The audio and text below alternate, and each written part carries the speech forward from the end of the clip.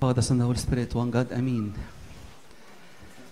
I want you to keep your eyes 1 minute for this picture today, please.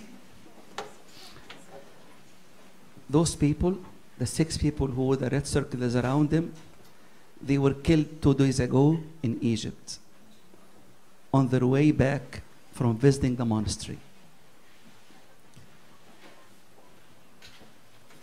And the 6 people are from the same family. Okay? I want you please to give it a moment of silence and think about this. And are we related to this or not? It is very essential. If you don't get that we are one family and what they went through, we might, or we are going through it in a different way. We'll be living in islands, not in one body. So 1 minute of silence, please. Look at the pictures. They are no longer with us. They are before the throne of God. And imagine if this happened to your family. Death is not far.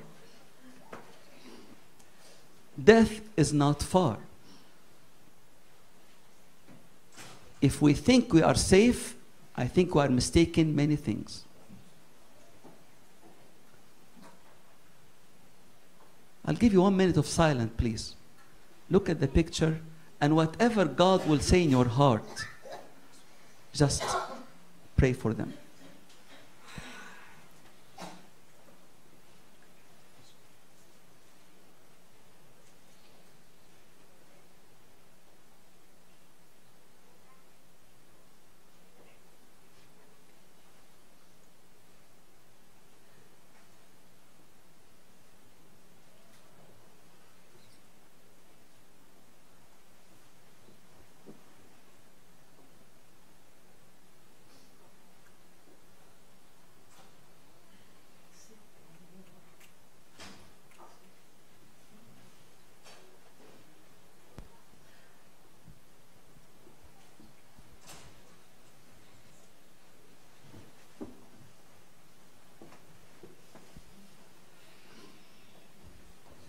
They are part of your family, as the church is the body of Christ. The real meaning of the church, again and again and again, it is not a building. It is a living body, living stones. We are related to one another because we belong to Christ. I want to shed the light on this again, that the church is not about me, or Long Island Church, or the Coptic Church even. The church is bigger than this. The church is the body of Christ. And the Christ is the head of the church. And every member of the church cannot communicate in a healthy way with one another without connecting to the head, Christ. The secret behind our broken relations is that we do everything without the head, Christ. This is personally, on a family, on a community, or even in a church. Those people were killed because they are Christian. They were checked and they said, "Are you Christian?" "Yes." Shoot you down. I wonder if this happened today, and people attack the church and they ask you, "Are you Christian or not?" How many will say yes and how many will deny?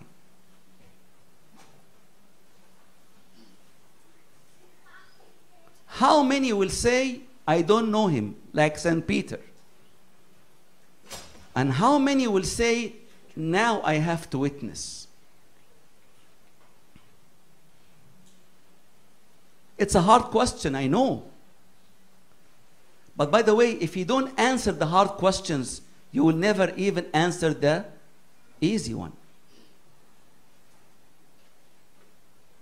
If if you can't answer those hard questions, like why you are living, what is the church, why you are here, those questions are very, very, very vital. If we skip them, we're going to act without an impact. If we don't know the meaning of being Christian, what Christ did, if we ignore this and we convert the church to a social club, nothing will change in us.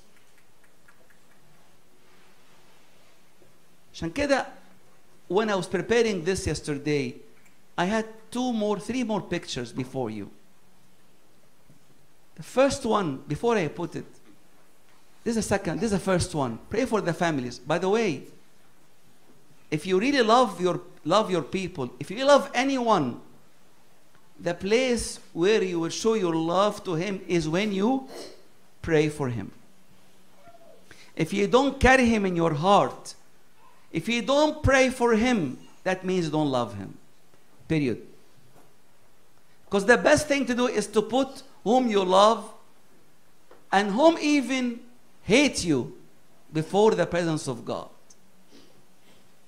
Today when I said to you, please keep quiet in the church, I'm asking you a question. If in the church, in the presence of God, and we chat and we are distracted, do you want to convince me that you do pray at your home?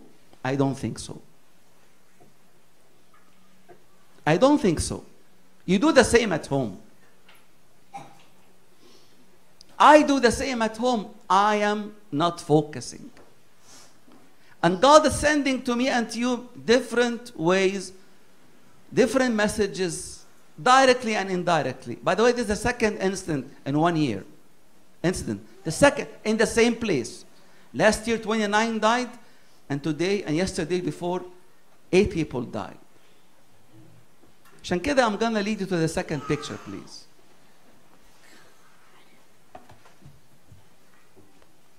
Can we make it bigger a bit? Okay.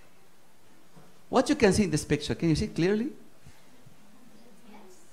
What do you see? A wolf and what? Sheep goat. Christ told them, I have sent you like sheep among what? Wolves. But he said also in Matthew 7, watch out. There is some people in the shape of sheep, but they are wolves. We are having a problem. A big problem. The first people, you know what the Bible, what the history said?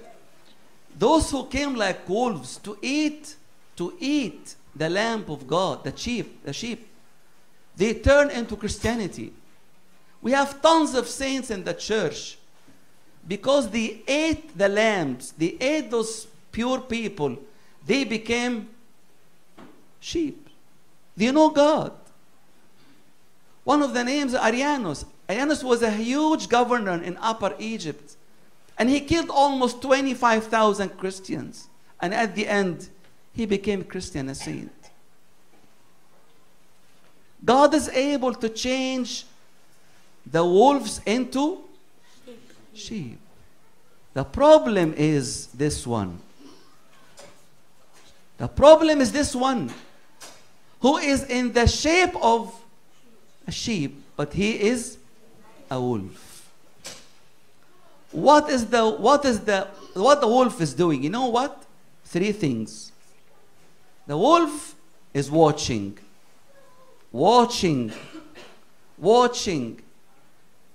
And the wolf always pick the fat one. He always does so. And the wolf is very patient. He can follow, he can give an eye, a look, and at the end, I'm going to hunt you, you will be hunted. Do you think we are not persecuted in America? No, we are persecuted. From ourselves. We persecute ourselves when we keep the wolf and the lamb at the same what? Place.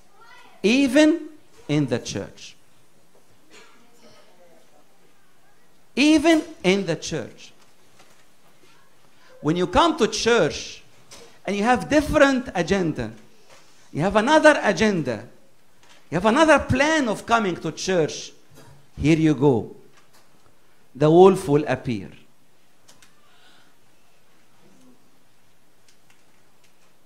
And I can see this when things get maybe a bit tougher in a group of people. Whenever things get a bit hard, the lamb is aside and the wolf is rising. Verbally, very, very bad words, very harsh words, very inappropriate words. In the church, yes.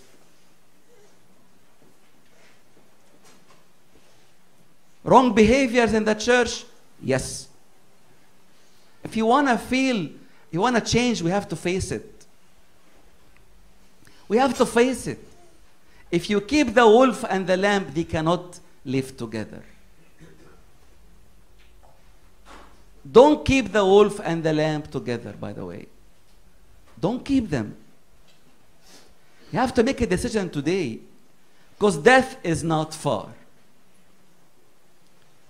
Death is not far. Give me any guarantee that you will live up to 11, 15. You can't guarantee it. You can't do it. Because the next moment is not yours. Third picture.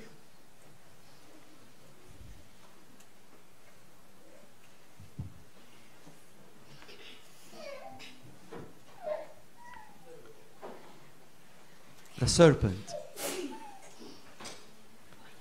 The serpent. The same serpent who came to Adam and Eve is coming to me and to you. And I think we have a very common way we say it. We say, you know, it is not wrong, but it's not also what? Right.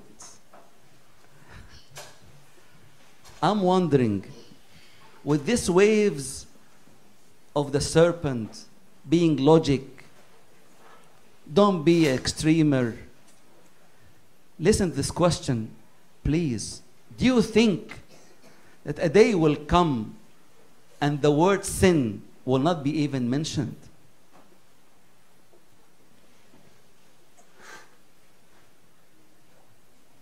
Do you think that one day will come and we remove the word "it is wrong" from our dictionary? I think the way humanity is going, we're reaching this very fast. In America, we are the top of technology. But how is ethics and morals? We are going down where? Down the hill. And don't look out, please. Look at your family and yourself, please. Before you judge others, judge whom? Yourself. How many times the serpent come with discouragement, come with delay, come with, be logical. And we do what? We do fall. Watch out. Don't make the things which are wrong looks what? Looks right. Please. Personally, watch your words. Watch what you say. God will judge every word you say. Every word. Watch out, please. The serpent is working. But I will end up with a very good note. The note of hope. The last one.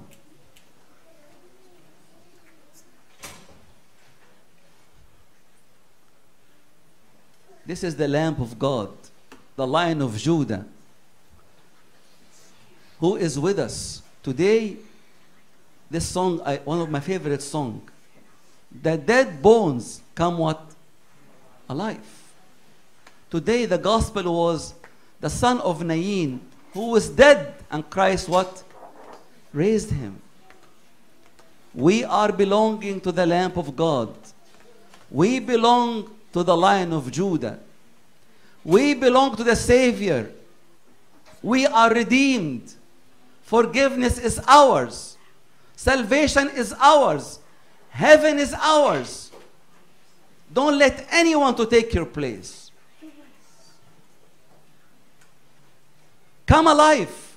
You have life. Come alive. Come from your tomb. Come from your grave. Come up. He is calling you. This song is from Ezekiel chapter 16. Amazing. And I want to remind you, if you attend the church and your ears and your eyes are alerting, the first prophet of the week of Passion, on Palm Sunday, the first prophet is this prophet, Ezekiel 16. Sorry, Ezekiel 37. Ezekiel 37. The first prophet. What is the message? I will bring what? Life back again. May God give us life today again. For those who partake the communion willingly, for those who partake communion today, your responsibility is high. Your responsibility is very high. You took the life-giving body. Again, you took what? The life-giving body. The true body and the true blood. Who eats my body and drinks my blood shall never die. You will not die. But if you have this promise and you act differently, I think I'm a liar. If I have the promise and I live this life again, there's something wrong here. I have to repent and come back to my senses. We saw today 4 pictures. First one, part of your family went through death because they love God. If the same happened with you, what you will do honestly. Secondly, don't be a wolf in the shape of sheep. Please put things in order. I feel, my beloved, the problem of someone who tasted Christ and want to go back, he will not please the devil or God. Make up your mind. Are you a wolf or a lamb? And that's it. Third one was the serpent, who was deceiving, throwing wrong information. Oh my God. Some people, I went to somebody said, where this in the Bible? You were deceived, Habib. Please wake up. Read your Bible.